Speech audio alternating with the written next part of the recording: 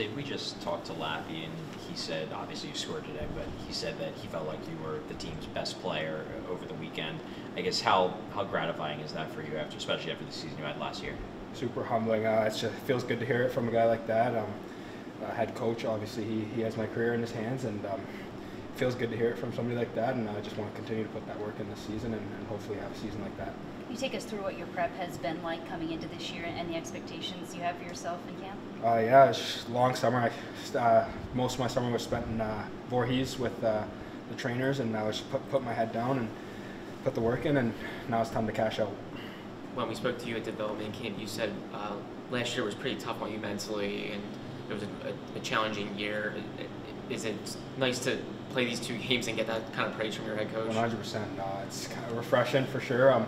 Like I said, it was very challenging mentally, but the boys had my back like they always do. They made sure they picked me up on my worst days and made sure to push me along with them. So I'm thankful for that, and now I'm back. How do you use these two games as a springboard, both for the rest of rookie camp and then into main camp as well?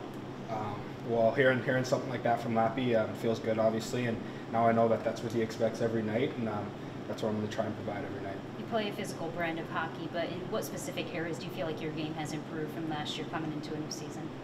Just getting in on the offensive zone. I feel like I kind of lost that last year, where I was kind of shying away from the puck, shying away from the battle, where that was the strongest part of my game, I feel like. So getting back that confidence and head back to the corner and stand in front and not caring how big they are.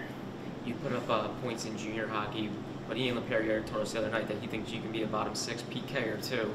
How much do you embrace that type of role?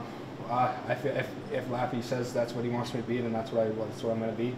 I just want to please not only Lappy, but the guys up above, and try and make that big squad one day. And if that's what they want, that's what I'm going to provide.